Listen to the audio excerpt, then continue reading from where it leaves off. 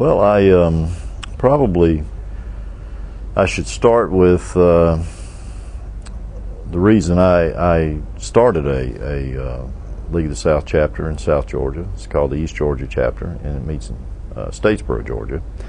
I had been a member of the Sons of Confederate Veterans and several other constitutional type organizations like the John Birch Society, and I found that really most of these organizations didn't have any kind of method or even the desire to change the system for states' rights, or change the system to a states' rights attitude or individual liberty attitude.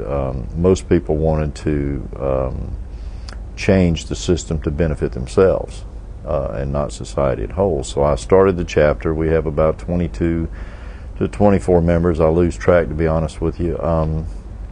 And we're working on several different things. We meet once a month, and we discuss different things that we need to be working on, and then it's up to the individuals after they leave to do the things that they need to do. One of the major things, and this tool's been handed to us by the National recently, is the Free Magnolia.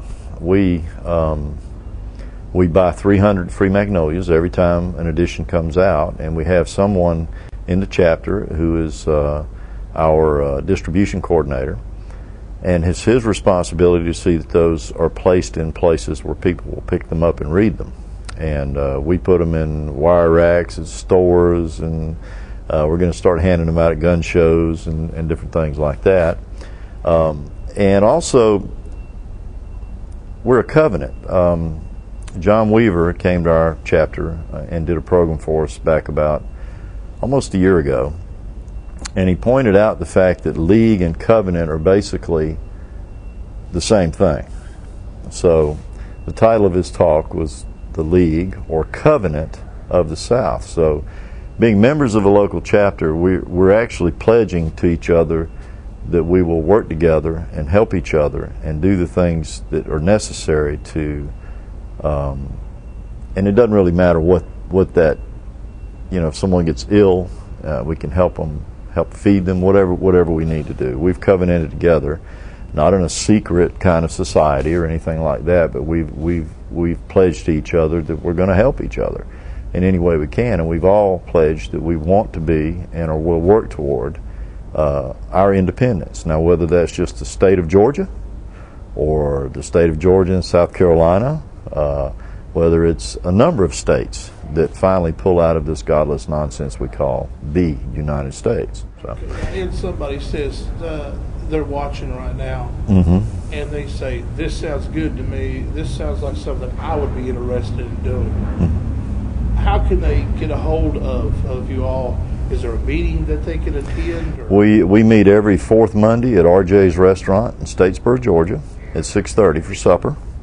And we usually get the meeting kicked off about 7:10, something like that, depending on when our speaker gets there. We generally try to have a guest speaker.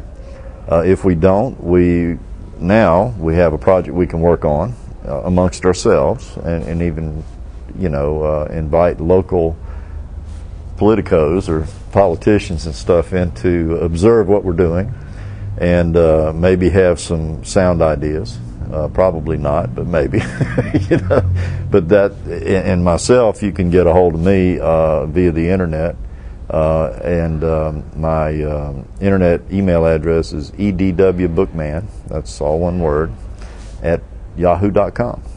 And if you'll email me, I'll be happy to contact anybody, and without regards to age or sex or race, doesn't matter to me. As long as they're ready to get. As long as they're as tired of the system the way it is as I am or we are, and they're willing to work and help, that's fine with me. It doesn't matter. Doesn't matter to me a bit.